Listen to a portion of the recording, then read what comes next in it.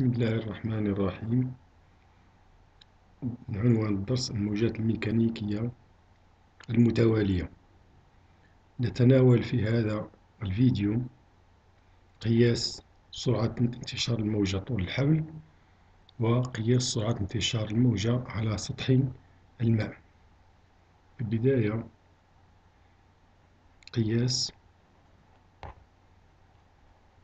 سرعة انتشار الموجة على سطح على طول الحبل. سرعة انتشار الموجة طول الحبل. ننجز التركيب التجريبي التالي. ننجز التركيب التجريبي التالي: حبل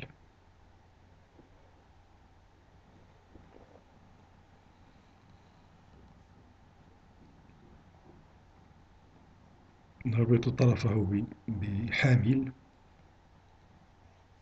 والطرف الآخر يمر من بكرة، ثم نعلق كتلة M بكرة.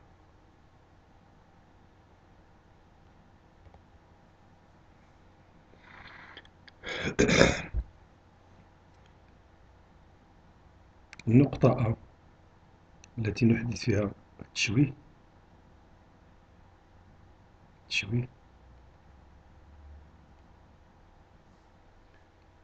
في النقطة B نضع خلية كهروضوئية. في النقطة A، في النقطة M، نقطة A مكان التشويه. في النقطة M خلية كهروضوئية نرمز لها بالC1 مرتبطة بميقات إلكتروني.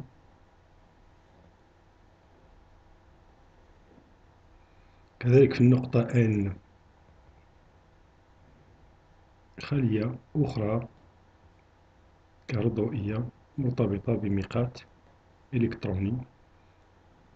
دور الميقات هو قياس المدة الزمنية التي استغرقتها الموجة لقطع المسافة M إلى N.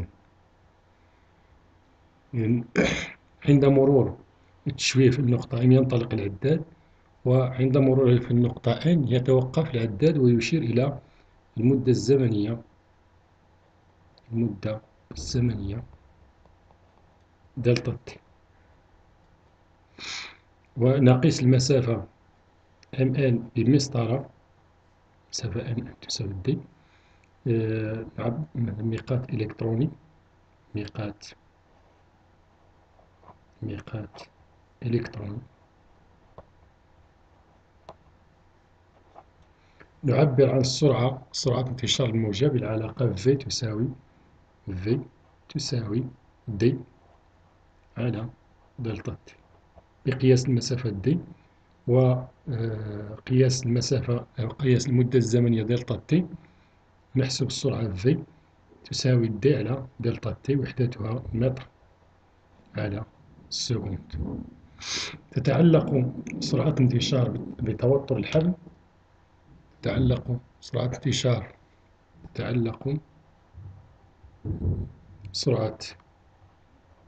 الانتشار بتوتر الحبل. T تساوي P تساوي M في G، كتلة الحبل، كتلة الجسم M، وتوتر الحبل T. T يساوي P يساوي M في G بنيوتن. تتعلق كذلك سرعة انتشار تتعلق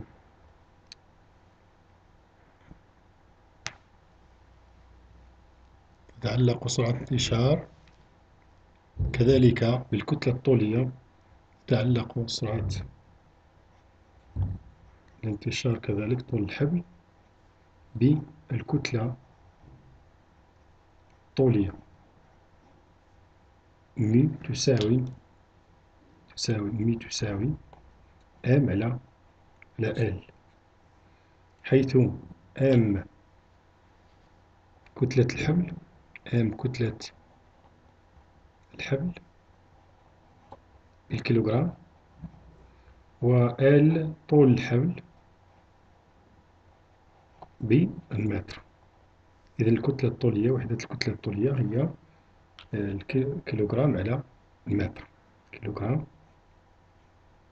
كيلوغرام متر ناقص واحد. هذا بالنسبة لسرعة انتشار طول الحبل. الآن قياس سرعة انتشار على سطح الماء، قياس سرعة انتشار الموجة، قياس سرعة انتشار الموجة على سطح الماء.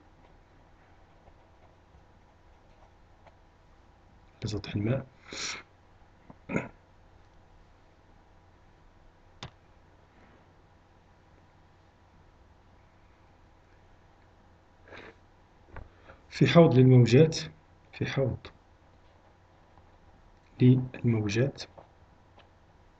نضع قطعتي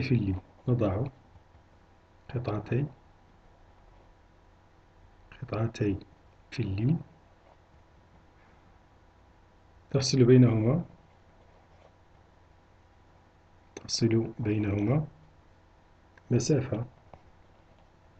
مسافة دي. كالتالي: إناء يوجد به ماء، في النقطة أ نحدث تشوه بالأسبوع، في النقطة M نضع قطعة الفلين الأولى، وفي النقطة N نضع قطعة الفلين الثانية.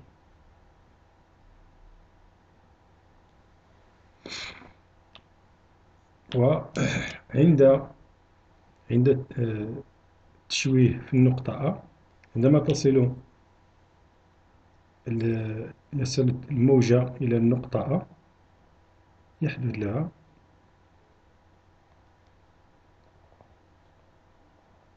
ترتفع نحو الأعلى، ثم تعود إلى مكانها الأول.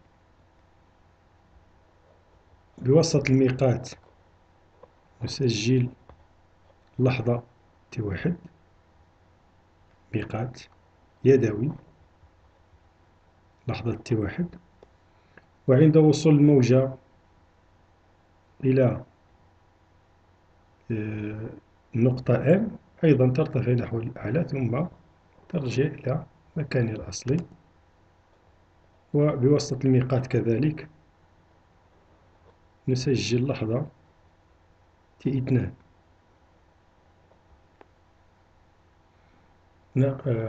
نعبر عن السرعة بالعلاقة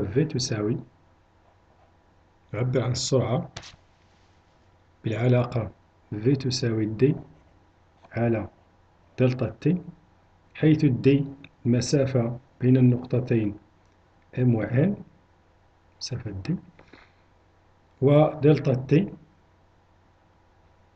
MN، ودلتا T T2 ناقص T1. تتعلق سرعة انتشار الموجة على سطح الماء، تعلق سرعة الانتشار على سطح الماء بنوعية السائل، وتقل والعمق، وكذلك وعمق السائل نعبر عنها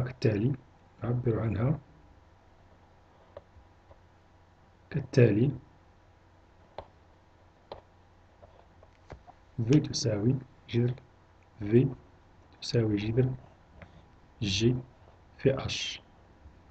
كما نعبر عن سرعة انتشار كما نعبر عن سرعة انتشار طول الحبل بالعلاقة V تساوي العلاقة